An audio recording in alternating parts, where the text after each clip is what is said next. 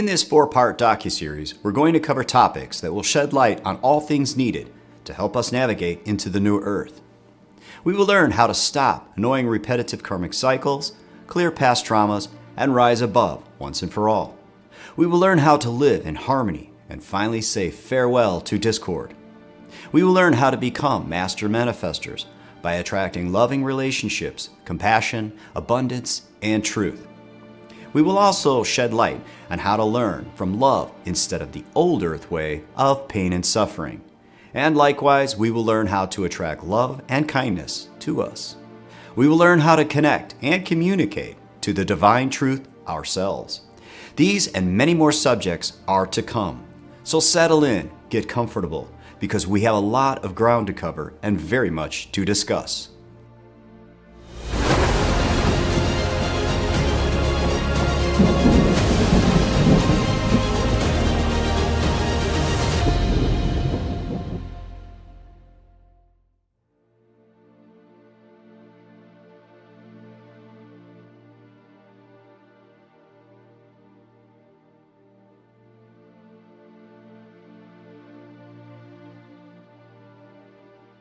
So tell me, what happened?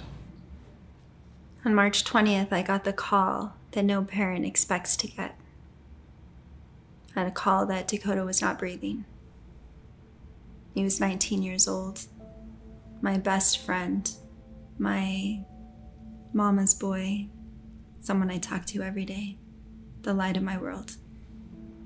And he had been living on his own for 4 months, so we had just barely started to learn to be separate physically.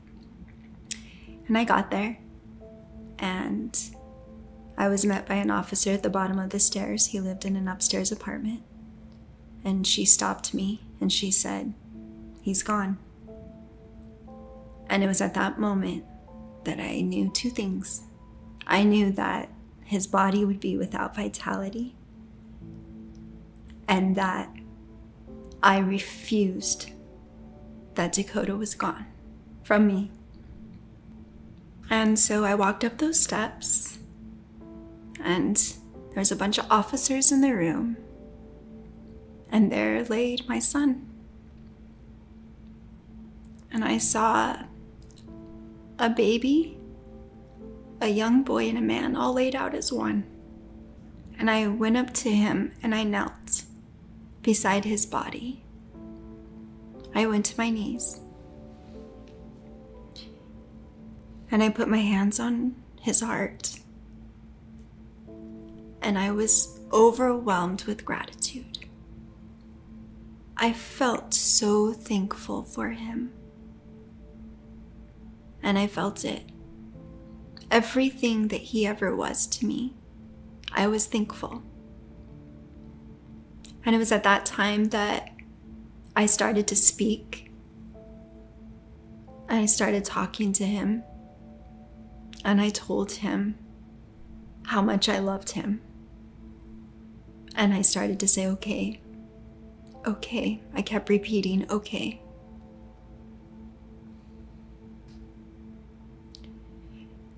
And I told him that I would accept this, and that I would walk with strength, and that I loved him, and that I would follow him.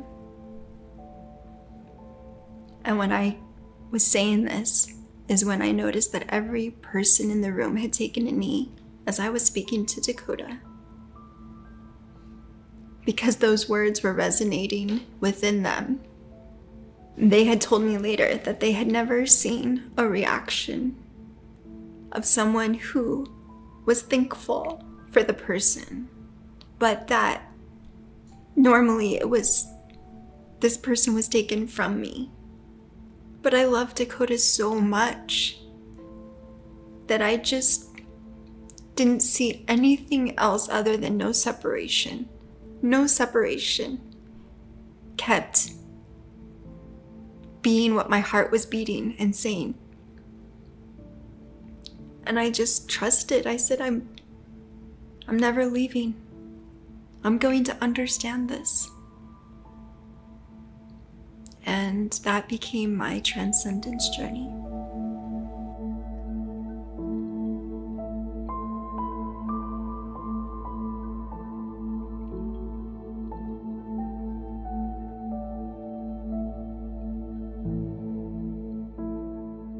Surprisingly, that interview was 3.5 months after Julie's son Dakota transitioned at the tender age of 19.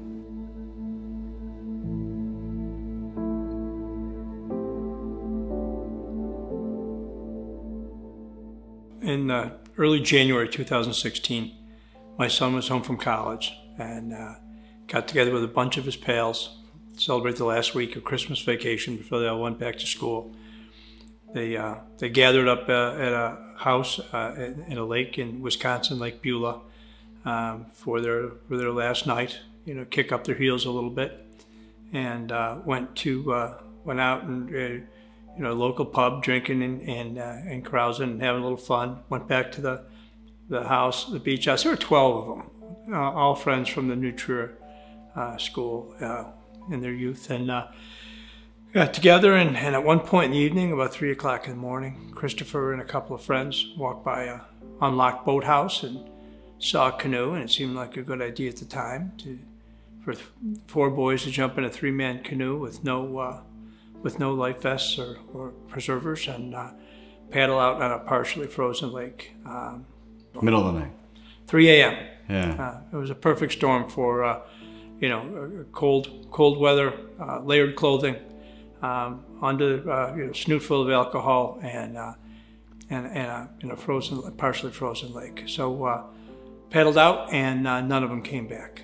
I got a call the next day. I was preparing to watch a football game, expecting Chris to walk in the door any moment, from one of the boys whose parents owned the beach house, and said that Chris and 3 friends were missing.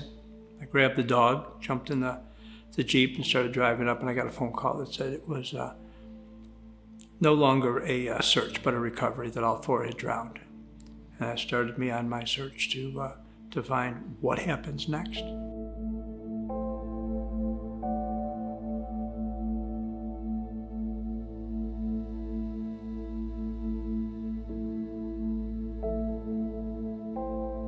Joe is not alone.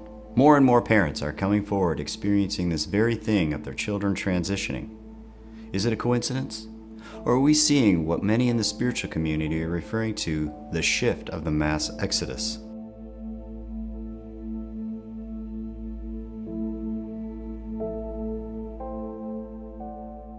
Morgan and a group of university students traveled to the base camp of Mount Everest in Tibet. He was on an exchange program with a bunch of other students, and when he got to the base camp, unfortunately, he was feeling completely sick. All of the other kids already had started feeling sick. People were throwing up on the way up the mountain because of the altitude sickness. And when he got there, he took a NyQuil, which was the only kind of medicine that he had, because he had a terrible headache, and he went to bed.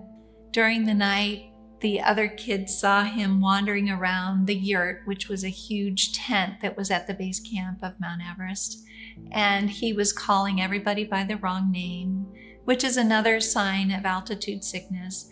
But unfortunately, because they were also under the influence of this altitude sickness, they weren't able to realize that there was a problem with Morgan. And at 9 o'clock the next morning, Morgan was foaming at the mouth. They couldn't wake him up, and they called one of the moms, who's a doctor, who's the mother of one of the kids who was on the program, to see what they should do. And she said, get him down the mountain as quickly as possible. So the 13 kids who were there loaded him onto the bus and started down the mountain. By that time, I had gotten the phone number for his roommate, which was good. I knew that he was in distress, but by the time that I was able to call Morgan, or to call his roommate, they had unloaded him from the bus because he had stopped breathing, and they were attempting CPR on Morgan. It was very difficult for these kids because they didn't even really know how to do CPR. But Colin told me when I reached him on the phone that it didn't look good, that they were attempting CPR, but he didn't think Morgan would make it. Didn't expect to hear his voice, but I really needed to have him hear my voice. And so I asked Colin to put the phone up to his ear, and I told him that I loved him, that we were proud of him, and not to be afraid. He then passed on this desolate tract of the Tibetan countryside.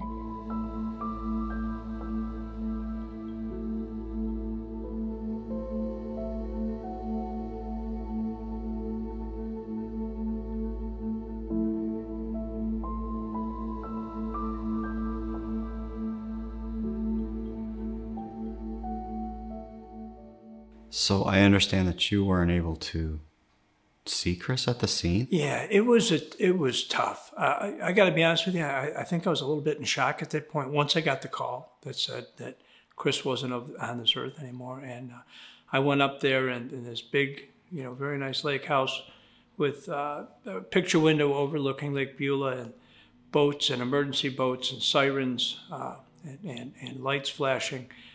A bunch of kids in one corner crying, parents in the other corner crying.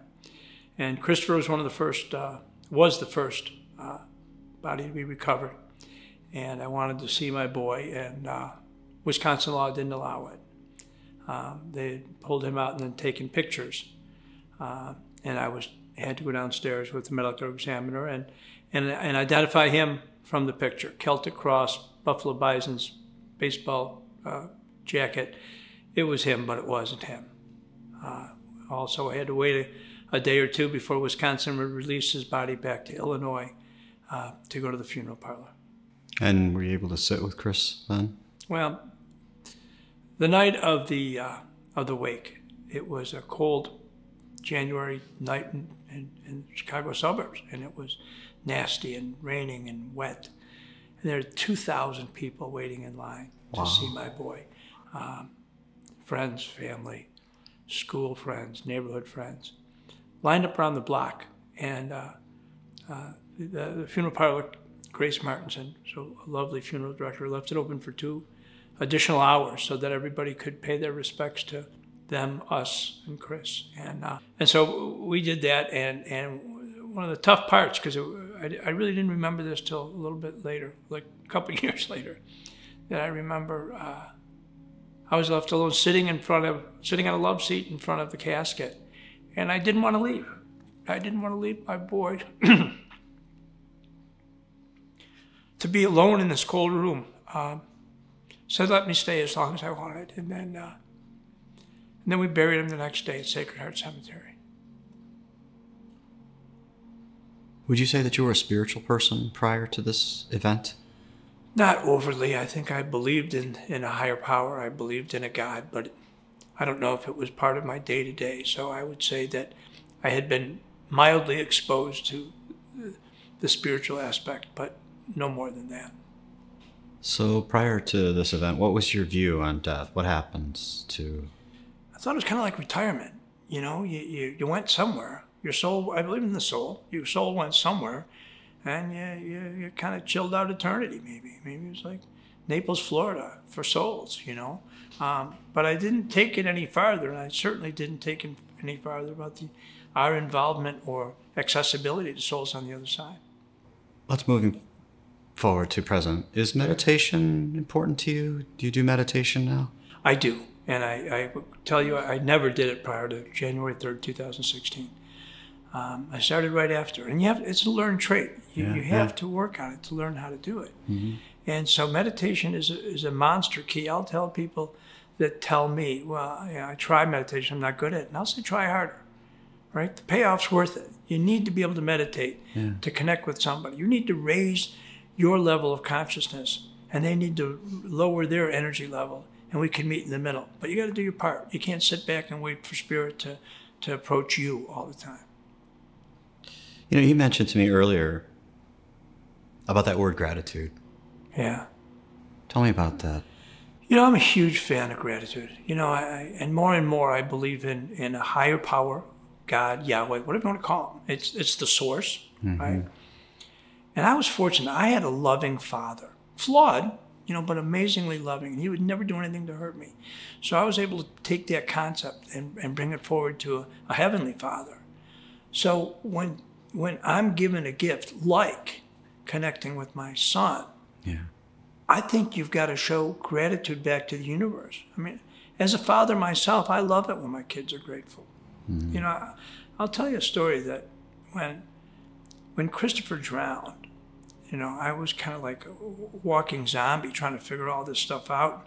I had a family to take care of. I had all kinds of details, funerals, masses, receptions. And every night I'd hit the knees before I hit the bed. And I would say, God, thank you, God, for my sobriety. Thank you, God, for my family. But you and I aren't good. You took my kid.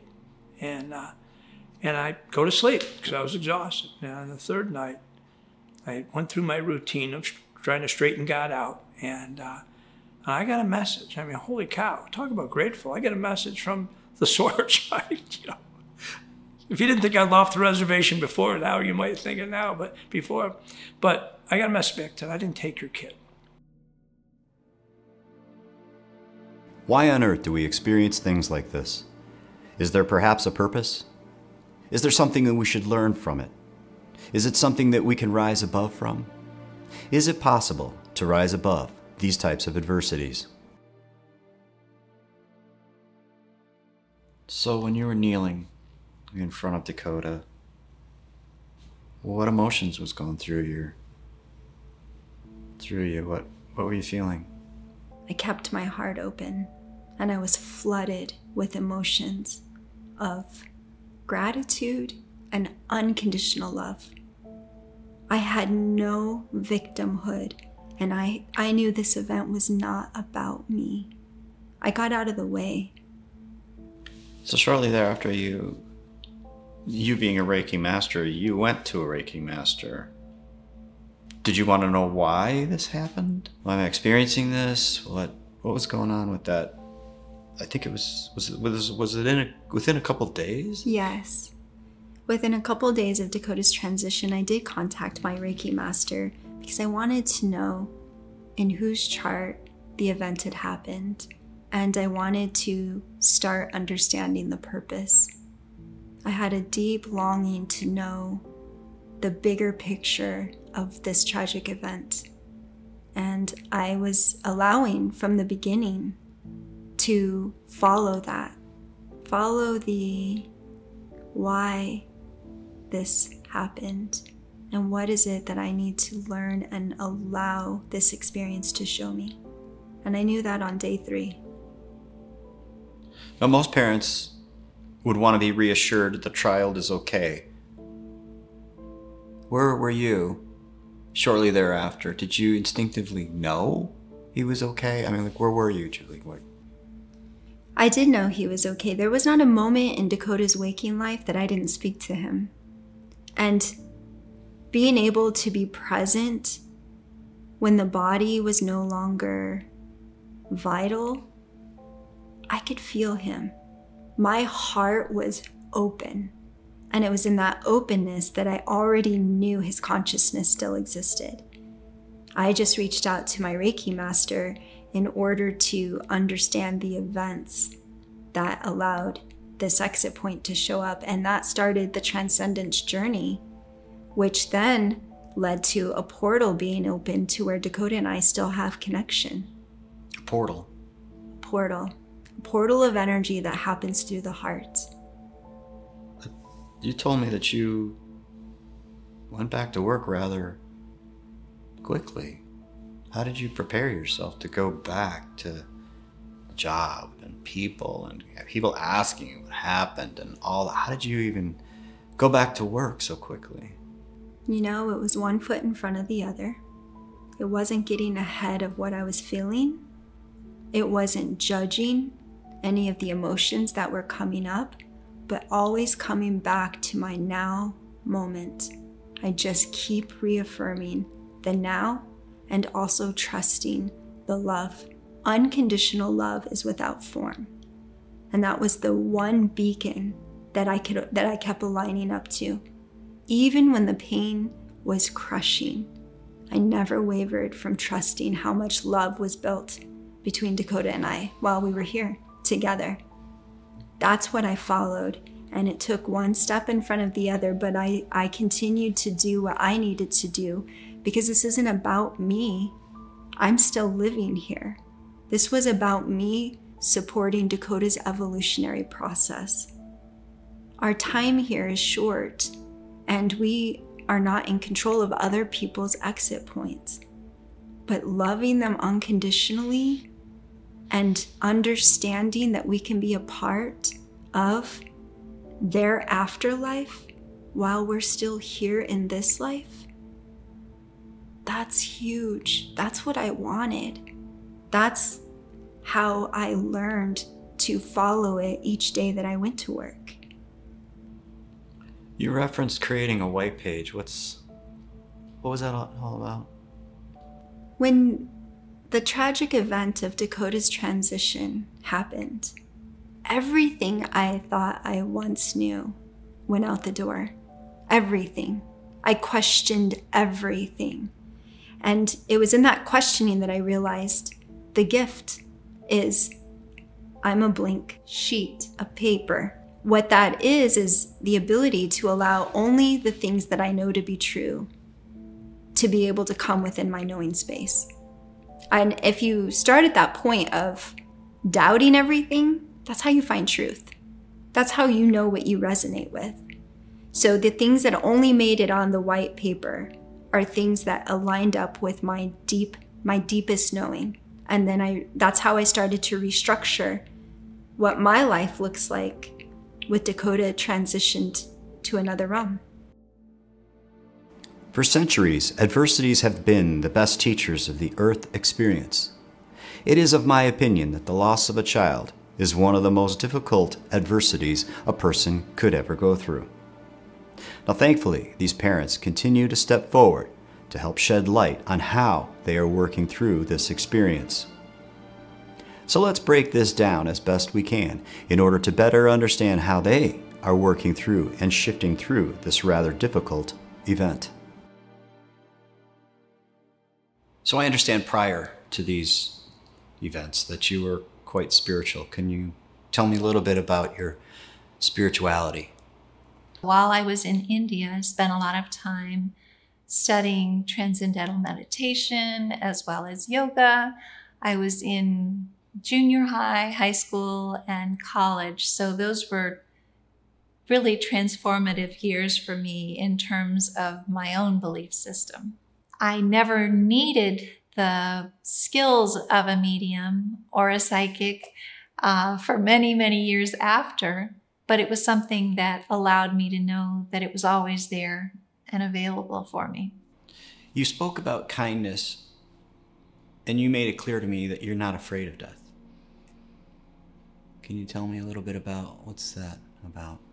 I think that once you've had a child transition, it's very, very easy to start to feel as though you're part of this world, but also part of the other side. When Morgan transitioned, I realized that this journey here that we are accomplishing here on Earth is all about love. That's all that matters while we're here. And being able to be kind to others and do as much as we can for others after having a child pass, the only thing that can truly heal us is to be able to heal others, to be able to help as many people as possible. And that's something that I've discovered has not only helped me, but so many of the members of Helping Parents Heal as well. You stress the importance of meditation. Do you think that that contributed into helping you get through this? I definitely do. As a matter of fact, I had been doing transcendental meditation as well as yoga from a very young age when I lived in India. Back in the day, I had a guru who designated my mantra that I was supposed to be using to be able to still the monkey mind. That's basically what we all want to do when we're meditating, is to be able to not think about all of those monkey brain thoughts that are coming into your mind. And so I had this mantra, and I remember that I was so religious about meditating that I would even do it in the airplane going back from India to the States, and I'd be humming my mantra beside the person next to me. And I'm sure that they thought that I was a little bit strange, but it was religious to me. I felt like it was something that I had to do to be able to find inner peace. I didn't know why, because I was only, at that time, I was probably 19 years old. What kind of issues do you have at 19 years old that need meditation? But it was a great way for me to start, plus the yoga that I was doing every day as well. These three parents all set out on a journey of a new and different life. It became clear to me that they made brave choices to do their inner work. They shifted their perspective by allowing, combined with trust, to gain enlightenment from this tragic event. So tell me about how that simple act of listening really has helped you. The act of listening internally has helped me because it allows me to hear the one source pointed connection to all of my actions. And sometimes we think we always have to do. We have to respond. But when we actually listen, it's going within. And that's where the knowing comes from. So listening is extremely important right now because it comes from within and it's our guidance system. Give me a little snapshot. How do you work with your clients? I listen. Back to listening. Their higher self starts coming through. So I intuitively am able to just pick up to what they're saying. And then I don't judge, I just hold space. And all I do is mirror back to them what it is that they're coming through for. And then by holding my light frequency in the presence of them, their soul's able to come forward. And then we're able to unite our lights together and allowing them to activate into ascent. And that's the great thing about harmony. Harmony resonance is that we're able to do that for others in time of need. I kind of sense that you're able to read their story. Is that what you said? Yeah, you do. You meet the energy first. So when you start reading the energies and you start tapping into that part of our beingness, the first thing you do is you're hit with their energy, their aura. So you don't even have to ask a question on a form anymore. You just intuitively read the energy as they come into your presence. And then you're able to meet them there with where you are. And if your channel's cleaned out and you're able to hold a frequency of light and unconditional love, it's easier for them to feel safe and to shift and to surrender. Because all they need to do is surrender. And then they start to remember their perfect alignment. And they start to trust that I can trust this tragic event. I can lean into a different perspective than what I came here before working with me, that they weren't able to see themselves. I just help them remember and to shine a light on the love that's within the event, the connection, the purpose within the event, because then you can transcend through it, you can walk through it. And so I do my best to just be there. I don't really do any of it except just be there. And then the resonance, it makes it easier because we feel others can understand where we are right then when we need it the most. So it sounds like you're a conduit. Mm-hmm. Just a frequency of energy. And our cells respond to that. We can activate that in others when we shine our light really bright and when we hold space for them. It makes it easy for the cells of their being to respond to it.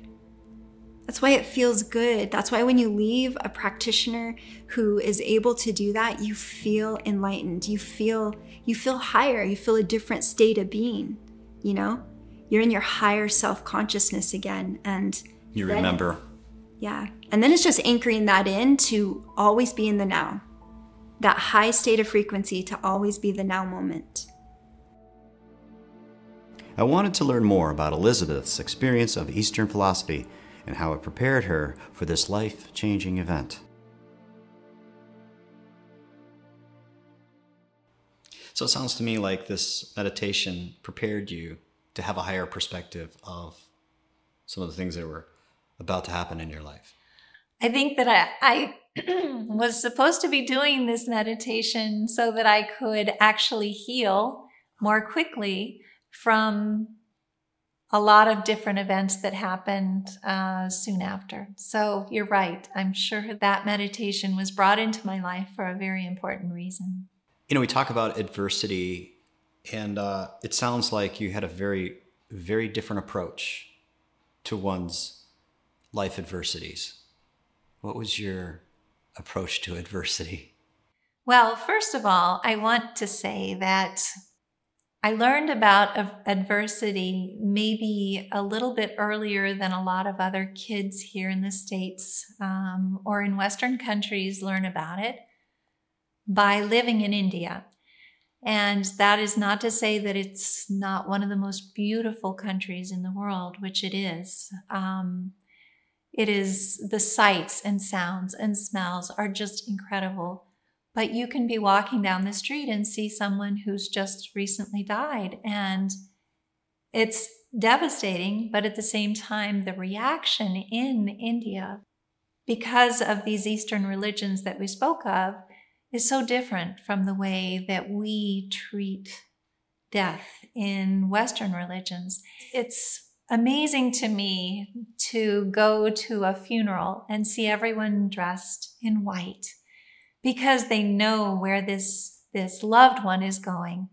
White for them symbolizes love and purity and ascension. And those are things that when we're dressed in black, it's just not the same kind of thing, obviously. And even the fact that...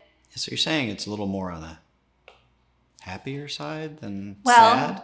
And actually, people associate white with happiness as well. It's more that inner knowledge that you're able to acquire in this lifetime that's being represented through that white. Seeing these funeral pyres, seeing these ashes moving up towards the heavens, and the beautiful white that everyone was dressed in. It was just an amazing thing. Seeing the desperate poverty as well that existed in India, in spite of the fact that you could see the most luxurious palaces in India, and there are some of the most beautiful places to visit, the beaches and the forests and the temples, there is desperate poverty as well, or at least when I was there. And so being able to see these people who always had smiles on their face, even though they might not know where their next meal is coming from, they might not know if they have a roof over their head for the evening, they still live in joy. And I believe it's because they know where they're going. I think that they know that they're going to a wonderful place, that this is just a starting point, or actually just, they're here for a very short time. And then they'll be in an incredibly wonderful place. They'll be reincarnating into something even better if they've lived their lives in a good way. And I think that's beautiful. So would it be correct to say that hardship, pain, and suffering, from your perspective, is a great opportunity to learn? Is that what you had said to me? I think that it's a fabulous opportunity to learn. And I was very fortunate to be able to see this in India and realize that these people were happy, healthy, and whole, in spite of the fact that they were living through very difficult situations with not too much material wealth, really cracked me open and allowed me to see that this life is a blip on the camera. It's such a small part of our total existence. Because I know where they are. I know that they're happy and healthy and whole. And the only thing that they want for us is for us to be the same. So tell me about your perspective on, taking into consideration, you must have learned a lot about this thing called attachment. I think that it's important to realize that you cannot be happy if you are too attached to any one situation. Everything's going to change in our lives. Everything shifts. Things go south all the time. But if we're able to view these things with compassion and without fear, we soon learn that those situations that we were attached to and that have disappeared are teaching us something new. You know, you had stressed to me the importance of living in the present. That's been your mantra all your life. Is it? Would you say that? I definitely live in the present. I feel so grateful every day. And I think that part of living in the present is gratitude. When you wake up and you tell yourself, I'm grateful for this day. What can I do with this day? How can I help someone today? Without thinking about what happened yesterday that might not have been a great day, or what's going to happen tomorrow that might be a little stressful because there's something else that's going to happen that you need to worry about, but just focusing on how can I do something for someone else today that will make me feel worthy and good about myself. Well, you just touched on the next question, which is the appreciation for gratitude. I think that was important to you as well, right? Or it still is. Gratitude is one of the most important things that we all need to embrace on this kind of journey. I think that everyone should embrace gratitude, but especially if you have had something happen in your life that is difficult, it's important to look for the silver linings and realize that your life is not as difficult as so many other lives. My dad always says that we are in the 99th percentile here in the United States. That's just the way that it is. Everyone else in the whole world lives in a more difficult and precarious situation. So let's make the best of it while we're here. Let's do as much as we can for others while we're here as well. You know, a lot of the spiritual community said this, we got to be careful about this phrase of saying, why did this happen to me? Instead of, why is this happening for me? Did you ever have that kind of approach? Yes, because I truly believe that if we have things that are happening to us, supposedly, until we realize that they're happening for us, they're going to keep happening. So, the karmic. Well, yes, anything. You know, you could go into the hospital one week and get back out and then didn't really learn what the purpose of doing that was, and then go back into the hospital again the next week and come back out again. But I do think that things keep coming into our lives.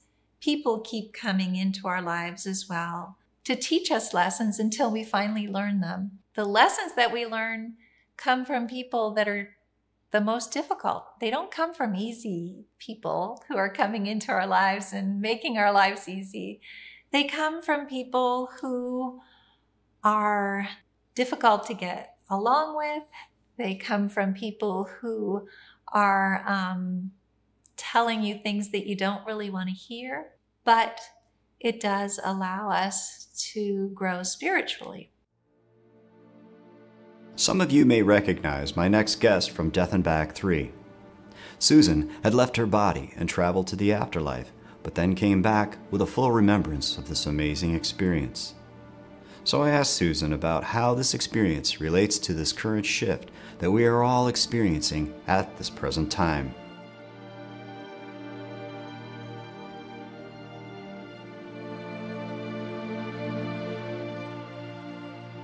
This phrase that people are saying that this happened to me instead of it happened for me. Yes, it is happening for you because you asked for it. In your soul contract, That's part of the victim. The to me thing is victimhood, and I can come to, from a place of understanding, because I did feel like a victim, at one point, after my childhood. I felt, oh, why would that happen to me? I felt like a victim until I understood the gift of the situation. That had I never gone through any of those challenges, and traumas, I would not be who I am today. They were gifts to help me grow, expand, and learn unconditional love. So death is never an accident. It's a free will choice. Always. Because there is no death. It doesn't matter how you leave. So is it a soul's choice to experience a catastrophic? Absolutely. Absolutely. Absolutely. Right now, look what we're going through. This is pretty catastrophic. I say that the whole world has experienced a dark night of soul, because that's what revelation is. Everything's coming up to be revealed and healed. So this is catastrophic. Too many people who have lost loved ones during COVID, and all the adversities, however they've left. So it's pretty catastrophic, So we have all chosen this, and especially this, because we wanted to be here at this amazing time, to be here and see it, and to be a witness and add our light, hold space for others, that were wobbly, hold each other's hands and rise above our own darkness. Heal. When we heal the world too. I've been told that that not only I, but everybody's a creator. Yes. We are all, this is 3D Earth, all right, is a place of co-creation. Whatever is happening in your life, you did create it. So own it. So own it, baby. However, if you want something different, you can create that too. And that's the change in why people come to me. Hey, I want something different. I'm ready to, let that baggage go. I know you and I talked a little bit about the laws of attraction. Yeah, the laws of attraction, because the experiences, the people who are attracted to a part of you, let's say, 5 years ago, that person 5 years ago, whoever was attracted to that part of me who had issues or things I hadn't overcome, those people will leave.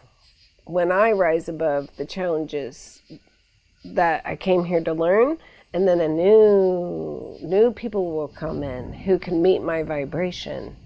Yeah, I know with myself, my father being physically and mentally abusive, and I got into relationships, and maybe not physically, but also abusive, and then another one, and I was like, okay.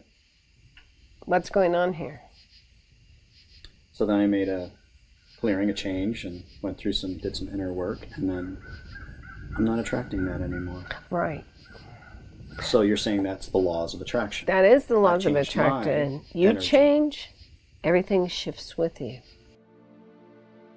Now, 4 years ago, I made the conscious choice to finally let go and trust everything will serve my highest good. I put everything in the hands of the divine. What quickly came to my consciousness was the fact that in order for me to fully embody this was listening. I needed to be able to wholeheartedly listen without allowing my irrational mind to get in the way. It was this divine inner voice that became my life-guiding compass.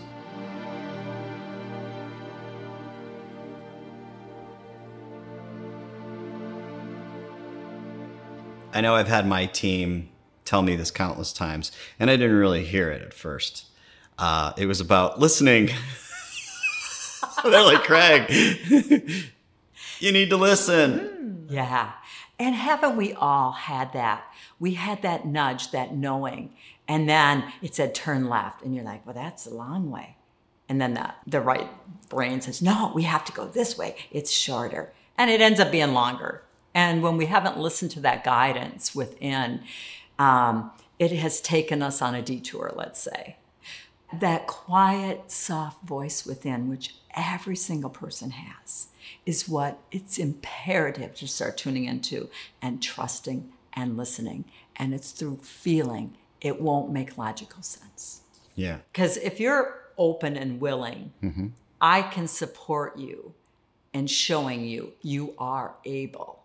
You may not like it, you may not want to, but you are able to take that next step. What it might look like, I tune into the person's soul energy. It's almost like they come and say, oh, good, now we have a mouth to work with. And we're going to tell the human this, because they haven't been listening. They haven't been paying attention to the nudges we've been giving. And so I like to do it with some humor. Of course. Make it fun. But what happens is truth is truth, and it stands on its own. And so what we do is we excavate the truth from within and pull it out. And there's lots of different ways that can look. So it sounds to me like you use your empath abilities. Yeah, it's like I can see the timeline, if you will, the soul timeline. Nice. And so it's like I'm shown what's on top, what is in the way, which actually is the way. So when you can identify, wow, I thought this was in the way, and you're telling me this is the way, wow, now I've got a path. Now I can move. Yeah. And there's no greater, to watch someone blossom into the remembering of who they really are, not who they were told they were or who they thought they were. So would you say that you're a conduit or a vessel of sorts? Yeah.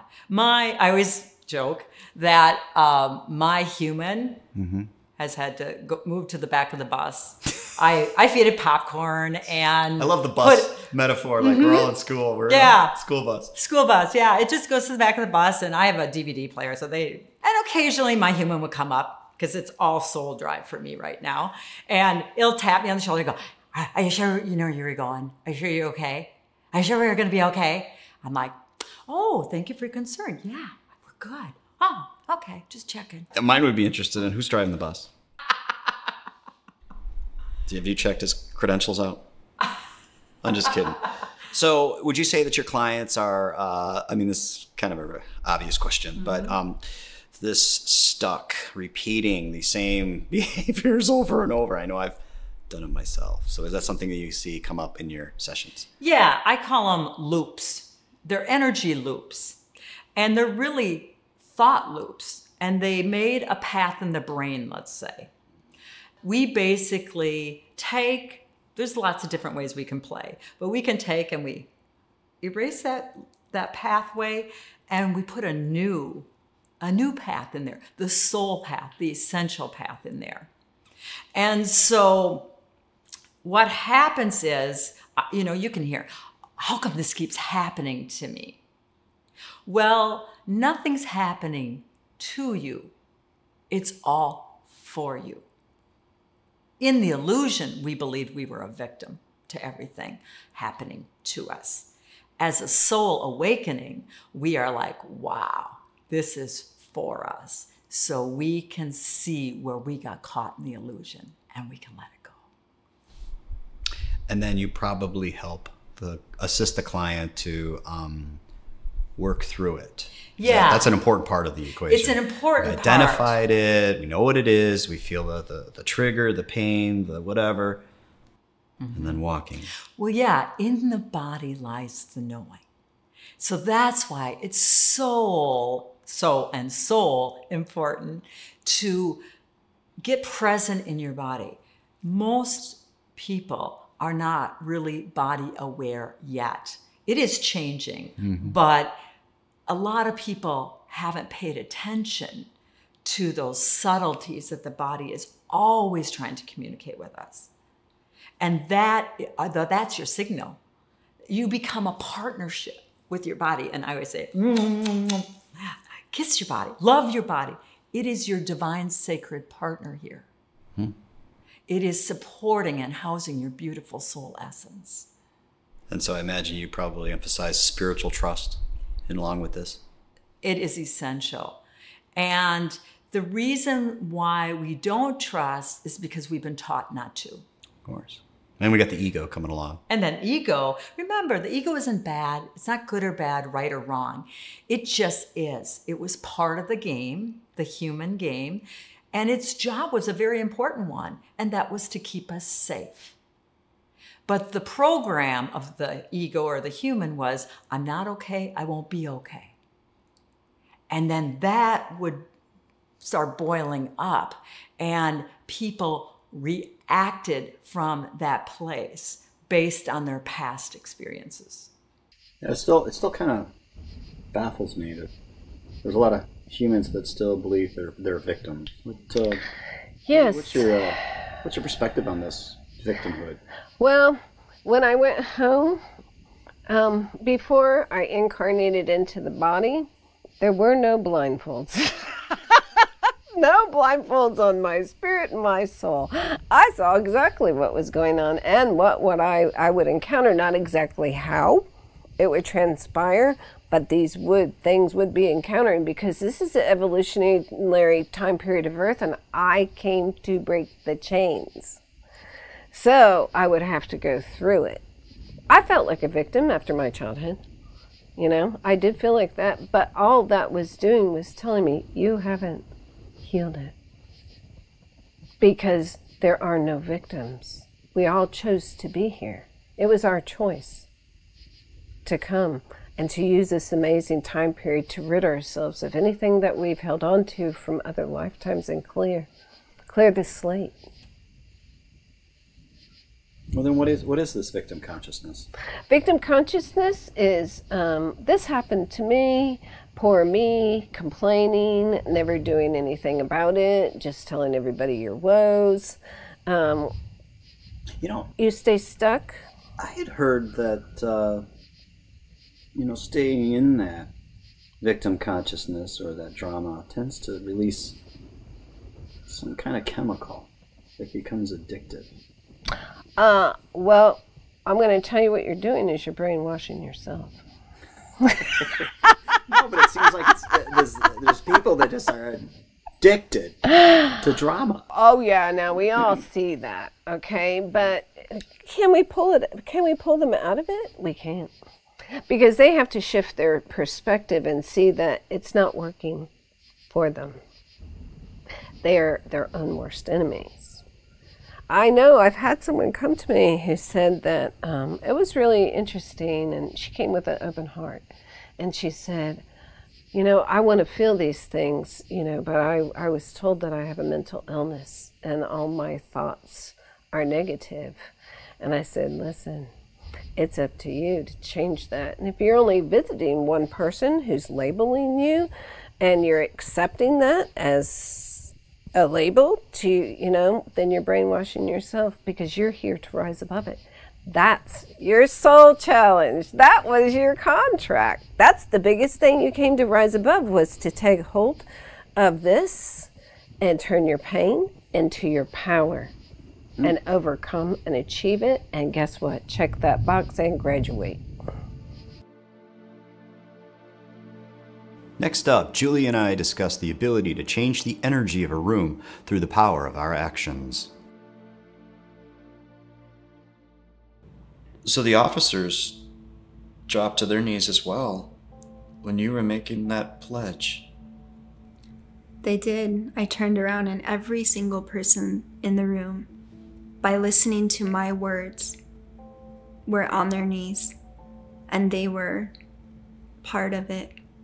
And it goes back to what we were talking about. Words. Our words matter. They felt my words because my soul was speaking to Dakota's soul at that moment.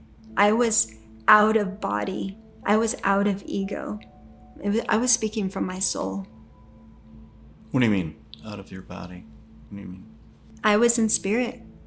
I was in spirit with my son. I had a body. Were you like in a trance? Were you in shock? Yeah, I was in my higher self frequency. I had a body, but I wasn't aware of my body at that moment. I was speaking from my soul in its totality. You had mentioned something about an instant life review? Instant life review. everything I experienced with my interactions with Dakota on Earth, I was reviewing in these moments of grief. I'm doing my life review as I'm allowing them to be experienced and not letting them anchor in or stay stuck in them. I'm releasing all the memories and the emotions around that shared karmic action with another soul. So there's still no separation with you and him? Absolutely none. And I find it really interesting that you were born in this spiritually renowned location as Sedona. You were born and raised. I was born in Sedona and a nurse for 20 years. Became a Reiki master 2 years before Dakota transitioned. 5 years I was doing my inner work. I had started meditation, going within, quieting my mind, clearing out my own karmic cobwebs per se with relationships and timelines that I could remember. I had been doing all of that prior to this day. You said that your meditation was extremely crucial. Your prior, all that work, all that meditation that you were doing prior to this transition really helped a lot. It does, because if you don't do that inner work, when the tragic life event happens, you have to do it anyways. And all that work that I had done was pulling out everything I was going to need to understand my purpose and to allow this event to be without judgment, to allow Dakota's life and exit to be all that it was designed to be. You know, you talked about having two perspectives, this higher perspective and then this human perspective. Can you shed some light on this idea, this concept that you have? The two perspectives is, I'm Julie having a visceral response to loss. The body goes through a traumatic event. It's going to respond. I couldn't eat. It became unimportant. But the higher perspective was, from the very beginning, I felt like I had guidance and understanding and a surrender to it. And that comes from a higher state of awareness, is being able to surrender into the event. And it was there from the very moment that I showed up at the steps of that apartment. And I was aware of it.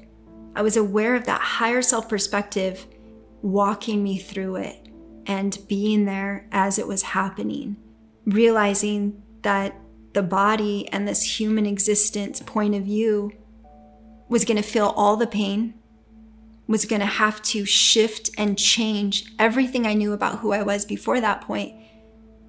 That part was unavoidable also. You seem to have an accelerated grief process. Like, did you even go through grief? I'm experiencing grief in a new ascended way. There's work that's out there about the grief process, and it laid the framework, but the way that I'm experiencing it is part of the fifth dimensional shift. It's believing and trusting in the higher purpose of it all. It's allowing there to still be goodness in what seems to be perceived as a dark event, a tragedy or a victim stance to this happened to me. It's just allowing love to be greater than the pain. And so by trusting that and developing that, I'm hoping that I can keep working with people that go through this and shed light that there is a way to transcend it. You transcend it, which is rising above the tragic event itself. And by doing that, you gain wisdom. You align with the purpose of why I came here, why Dakota had a life experience to even begin with. It's allowing that to be magnificent. You mentioned a crucial time. I think you had said that you leveraged this 6 months after he transitioned. You said that it seemed really like You capitalized on it in some way. What are we talking about this 6 months following? I call it 6 months raw because the one thing that happens in such an event as a child transitioning is every cell in your body is open. Every cell is open. And what that allows you is this plane of divine grace to show up. And you really can harness some deep knowings and deep awakenings. And it's during that 6-month time frame that you can work with the energies and the light beings and the soul that's on the other side. You can really gain ground and understanding during that time. It's in the pain. It's in the experience of it. It's just bringing awareness to how deep that pain can be. It's being aware inside that pain that those 6 months can lay a framework of really transcending grief. Like any parent, I would assume that you wanted desperately to speak to Dakota. Mm-hmm. I did. And in that desire to have contact with him, it does come. It does come. There are signs from the other side. They're in the subtlety, and it's in the reassurance of following your heart through that portal of connection. That's where it is. And he and I have a continued connection that hasn't been broke from the beginning. You being from the medical profession, you're well aware of all these street drugs and all that. I probably would have gotten really angry having had to come to terms with these drugs. Did you become angry? I never experienced anger. I actually had no judgment about Dakota's free will choice in regards to taking a drug that caused the event to happen. And it comes back to, I didn't judge him for it. And by not judging him... But someone gave him this. Someone did give it to him. And does that necessarily mean that it changes the event? It didn't.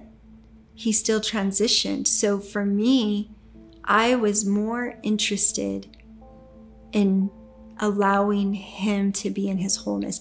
I was more interested in Dakota. The higher good. The higher good, and where Dakota was in his soul was more important than what's happening here, because that will take care of itself. Karma will deal with that. Yeah. I have faith that this planet and outcomes of choices will be had. My energy can be focused more on Dakota, which was the light of my life, versus the person who gave him something. That will be handled. I know it will be. Forgive me if I'm speaking out of context, but it just seems like all this inner work that you had done prior to Dakota transitioning and becoming a Reiki master prior to this, you've been exercising a lot of meditation. You were walking the walk. So I feel it's directly relatable to how you healed so quickly. And with all that I was able to do or was doing prior to this event is the reason that I am able and want to help humanity. Now that's so much outside of myself that I want others to realize that there's another way to experience these transitions of life and death. Because of all that other work, I'm able to be of service to others, to help them understand there's another way to experience this. So what do you think would have happened if you would have never have done all that inner work? Becoming a Reiki master, getting into all that meditation. What do you think would have happened if you had not done all that with the transitioning of your son? I would have to do all that and process the transition. I would have to get to work on all that would be showing up right now. All of that lack of knowing how to navigate emotions or how to deal with something so severe. I would have to do that also. And just living the experience of a transitioned soul is hard enough, much less to bring me into it and all my inner work that I had been avoiding. I am so grateful that I have a connection within myself, that I'm able to understand what Dakota's soul can be allowed in this. It's really unselfish to allow this to be. I'm not trying to read too much into it, but just allowing it to be. So you never really experienced any depression? Sadness, yes. Missing him, a lot. But depression, no. To me, I think depression is an emotion like sadness that's holding me down. I'm being depressed by sadness at such an extreme amount. When sadness shows up, I release it. That's what tears are for. That's the physical sign of release. And I allow the emotion to be felt. And then I remember and open up that heart portal. But if I were to just allow sadness to weigh on me in a large amount, then it just depresses the soul. It depresses it down. It fills up our light source. And by keeping that open and cleared out, then the sadness dissipates. And then the love comes back. The joy memories come back. A different experience with his brother who's still here can be allowed. So I just sit with sadness when it comes up, but I don't let it depress me. I mean, like, did friends and family, did others try to convince you that somehow you were a victim? Did you ever? Absolutely. I had a coworker tell me that she felt uncomfortable around me because I was not home and on medication and not getting out of bed for a year. Wow. Mm-hmm. You know, it's really quite remarkable.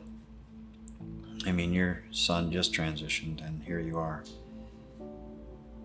smiling with me. Being able to smile is just allowing myself to experience the love that I have for him. And I know that I'm going to be with him again. The bonds that we have with some souls are lifetimes in the making, and it's unbreakable. It doesn't end here. We start towards death the moment that we're conceived. And so to think that death is just an ending to all that is not true. So the smile comes from a place of trusting, an inner trust that Dakota is okay, and that he is a guiding light, and that he's back at his wholeness. And I love him enough to allow that to be why I can sometimes smile. You know, I would assume that some people might say, she doesn't love her kid because she seems happy and experiencing joy and everything. What do you say to those? I say it's because I love Dakota so much that I understand that unconditional love and honoring him in his fullness is the most important thing to me. You seem to have a different perspective of time. Help me understand your perception. Time does not really exist for me. It's kind of just moments of awareness. Living in the now. Living in the now and bringing consciousness back to the one-pointedness of where I am when I'm experiencing what's being played out. Joe talks about him being in a new reality and the importance of acceptance. What about acceptance versus resistance? You know, there's a saying in AA that says, "Let go and let God." My buddy Eric, who's an attorney and a beautiful guitarist, and who stepped up for Chris a few times when he needed some legal representation, said, "Let go, let God." He said, "Let go or be dragged." You know, you better accept it because it's happened. You know, what are you going to do? It's your now. It's your reality. So So strap on the backpack and start walking, because that's really what is your reality now. You know, whether you accept it or not, it still's a reality. Well, speaking of reality, now you have a new reality. Your life is different. Yeah, and you know, if this was like door number 1 or door number 2, if I could choose, but it's not. My life is totally different. I don't get to play catch with Chris or take a new ball game, but I have an awareness of my spiritual self that I really didn't before, and where I'm going. And I know at the end of the day, I'm going to share that with him. So bad start, good deal, you know. I'm really grateful that I don't have to go through life thinking my son is just missing or gone, because he's not. So you strike me as a guy that probably had a pretty feisty ego. Yeah. Where you at now? I try to keep it under wraps. You know, I'm still one of my favorite guys. I think God and I are in pretty good shape. You know, yeah. You know, I'm comfortable in my skin. Mm-hmm. You know, I like who I've become. Events do that. You know, there was a great line from the book and the movie The Shack that God said that I can make amazing good out of horrible tragedy. That doesn't mean I caused the tragedy. And I believe that. I think this is the books, the interviews, the touching parents, is amazing good out of this tragedy that I was handed. There are so many ways to communicate with spirit. None is better than the other. The importance here is leveraging whatever means necessary to bridge this communicative gap. Now with Joe, he began communicating with Christopher, actually using a very old technique. Run this by me. So you just were woken up at 3 o'clock in the morning one night and was summons to go into the... Yeah, the first time was January 3rd, 2017, 3 o'clock in the morning. Still happens to this day. It happens 2-3 times a month. It's amazing. I'll just sit up and I'll look over at the phone and say it's you know, it's 2:58 or 3 o'clock, and I go, hey buddy, you know, all right, you know, and sometimes I can't answer the bell. I'm tired, I gotta be honest with you. And he's let me off the hook because he said, Dad, time is yours, not mine. You want to do it tomorrow? I'm here. But I get up and I run through that routine. It's usually, the whole thing starts, it takes about an hour from start to finish. And to this day, I look forward to that happening. And I take it all, write it all down in longhand. That's the channel writing. You know, he's given me, this isn't, people say, why don't you ask some questions? I said, because this session, with mediums you can ask questions. This session's all dictation. He brings up stories that I hadn't even thought of, that I'd forgotten. Stories about when he was a kid. So that's when I know it's not me coming up with this to try to put a salve under the broken heart, over the broken heart, that I know it's him. He'll bring up things that I completely forgot about. He brought up something about the green flash, which is when the sun goes down and hits the horizon at the right time, and sometimes there's this green flash that's been written about for hundreds of years. And we would try to watch it and never got to one. And then he wrote about it, and a couple of days later on Siesta Key, on Lido Key, I saw the first green flash. You know, it's like, holy cow, thanks, buddy. So during this time of waking up at 3 a.m., you got your piece of paper out, a candle, maybe some sage. Not maybe. Those are the deal. It's got to be the same legal pad. Staples stopped making the legal pad that I had for a long time. I found a pretty good substitute, and he's okay. Plus, I just found a ream of Staples that are left. I was like, phew. I used the same big velocity pen. My buddy, who's Andrew Anderson, who was the first medium I saw in person after he drowned, handed me one of these pens in a spirit circle. So I bought 100 of them. You know, I'm not gonna run out of these. I'm not gonna run out, blow this streak, right? So it's sage, it's candles, it's pictures, it's crystals. I do everything, and you know, if they said drum sounds. I'd put on drum sounds. I'm going to do everything I can to clear the airwaves so I can connect well with this kid. It's kind of like, remember when cell phones first came out and you couldn't get a signal and you'd go to somebody's balcony or you'd climb up on a mountain to get a good cell phone. That's what this is. It's connecting. Mm-hmm. So you want to clear the air so you get a good signal. And he hasn't let me down yet.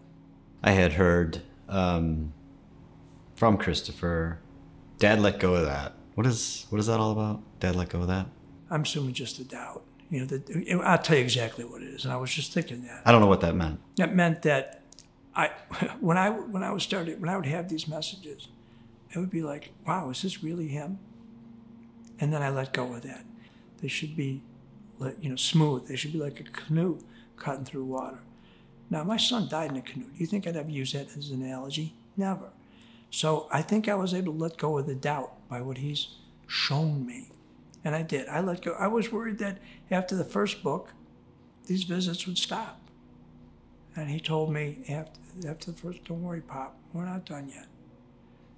Book number 2. Book number 2 is coming out, and I've already started 3. So I guess we're going to do this, him and I, until it's time for me to take the big parachute drop.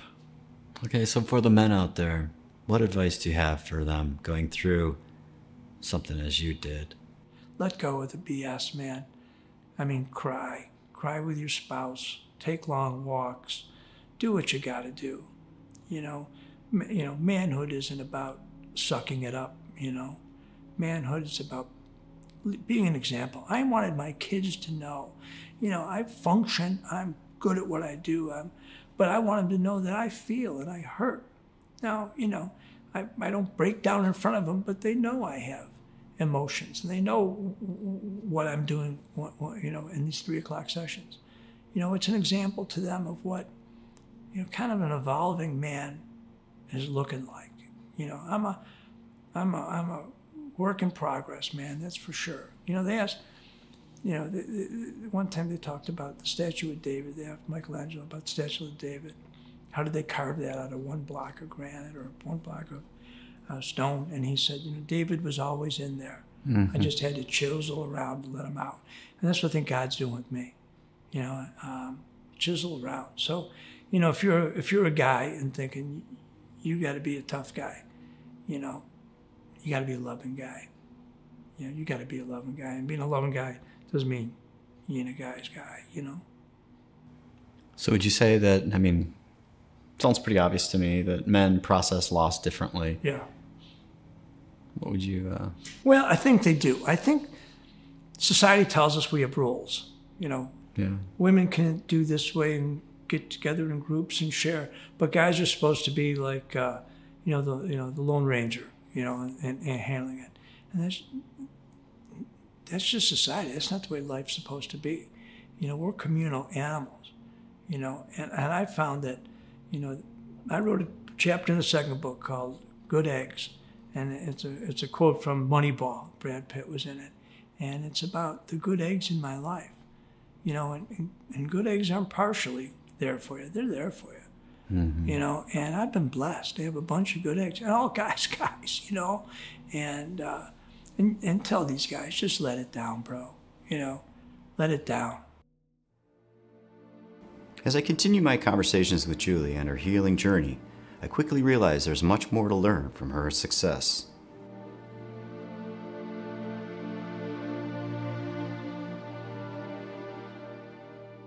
So talk to me about judgment. Judgment comes back to that one pointed, you should believe what I believe. And if you don't, I'm going to think that you're less than me. If we could stop judging others and empower others to be who they are authentically, then it creates freedom. So would you say that all past lifetimes are all coming to a head right now? I do think that, because we're aware of all of our past lifetimes with this present lifetime. That's the difference. Because we're remembering them. We are. And I know this is something that you subscribe to deeply, which is turning to the divine. Mm-hmm. So talk to me about that. The divine. There's one source creation of all love and all knowing. And when we turn to that divinity and remember that there's more to who we really are, that living here is just a fraction. It's an experience to be had. Then we can remember that we are divine beings. When we can remember that, then we stand in our divinity and we are timeless. Our soul is going to go back from here, back to wholeness. And we'll look back and we'll have a life review. And how great would it be if we have life reviews of being able to transcend the events and impact others through tragedy? If people could realize that we can actually start to do our life review now, since there is no more past karmic lives, and we're aware of unity consciousness, then we can actually start to see the timeline of doing our life review once we leave planet Earth.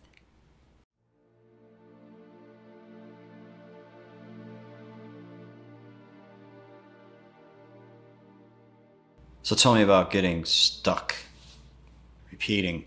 Tell me about this that you see happening with your work. One that comes up a lot is shame.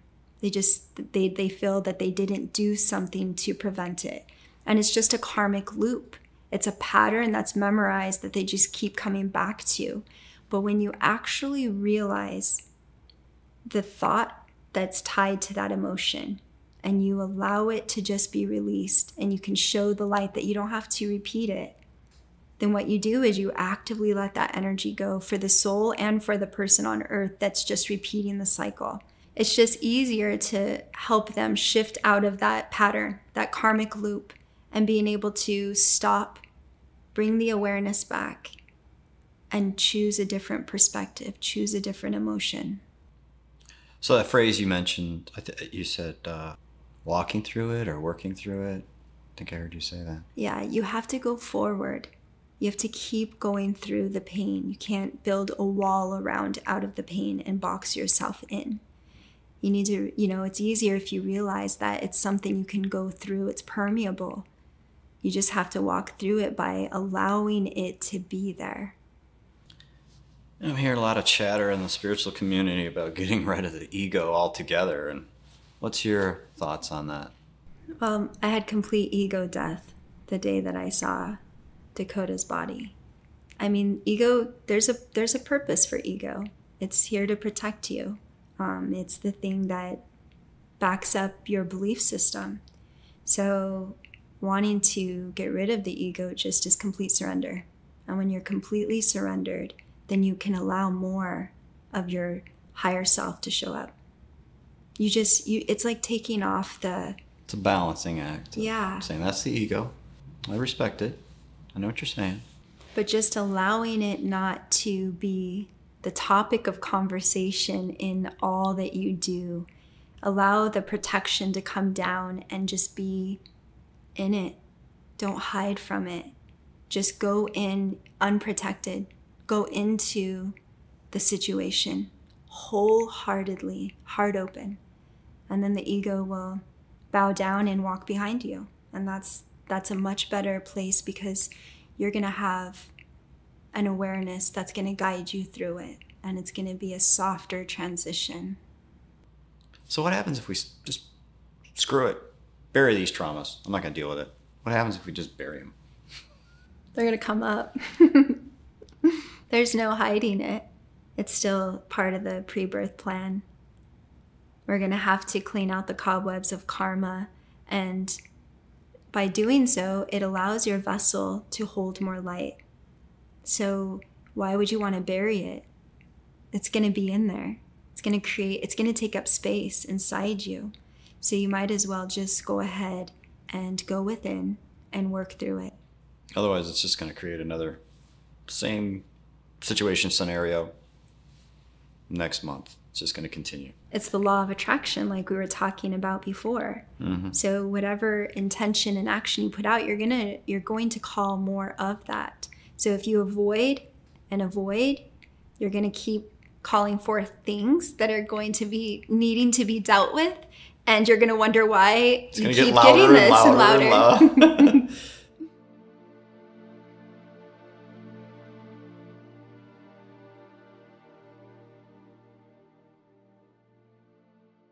So tell me about forgiveness, the importance of forgiveness, Julie.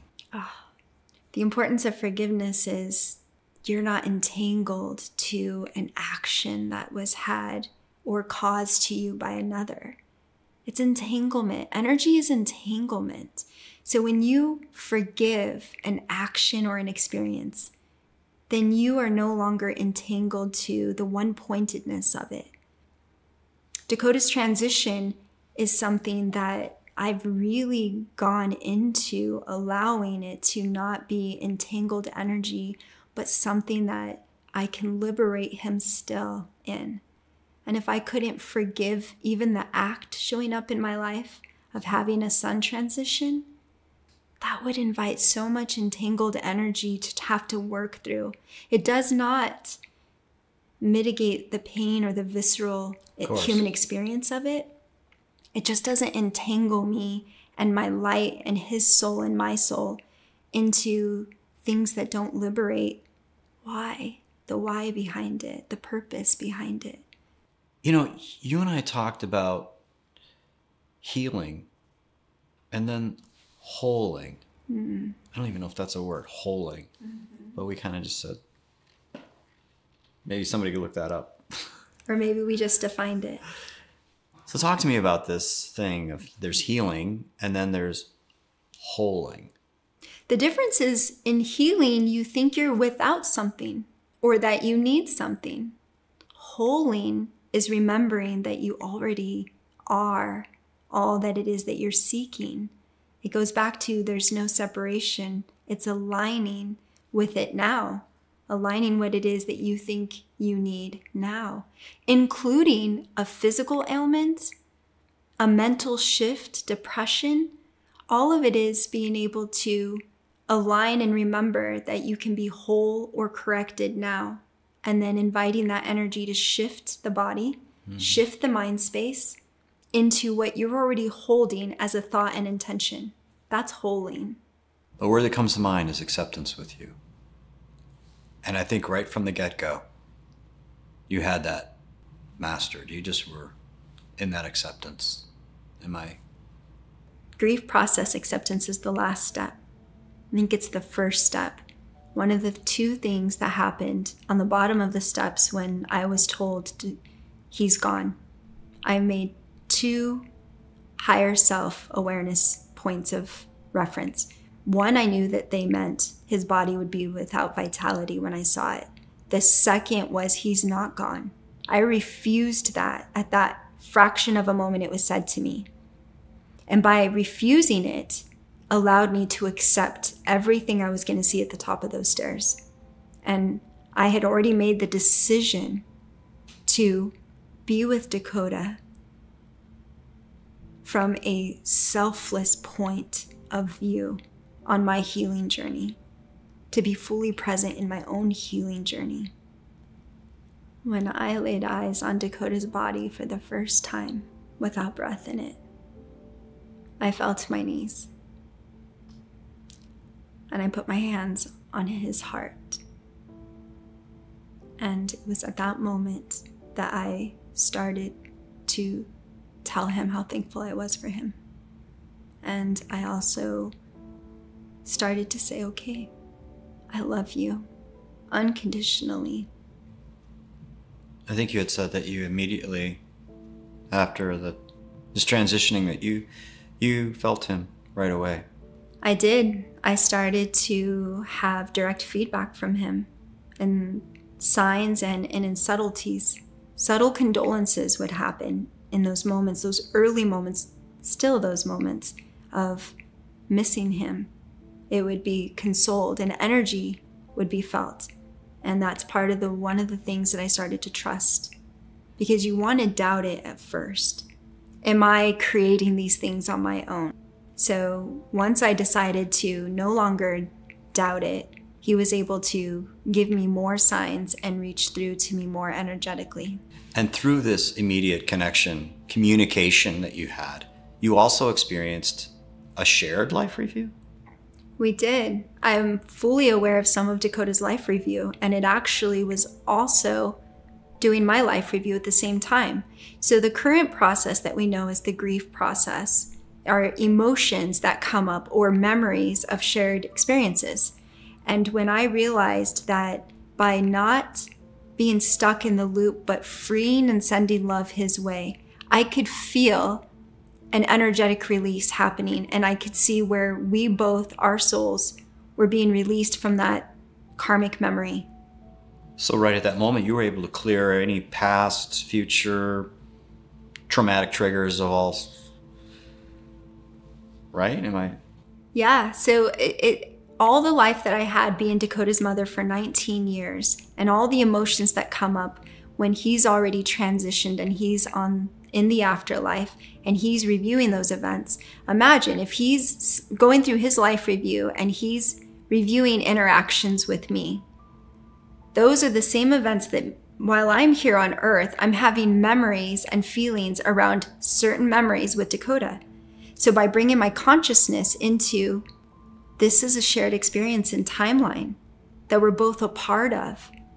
And by allowing it to be released and freeing him from me reliving it, it's allowing him to allow that freedom in his soul essence, because I was feeling it in mine on a soul level. And so I started to allow every moment, micro moment that comes up when you start reliving the emotions of going through a death of someone as an active life review.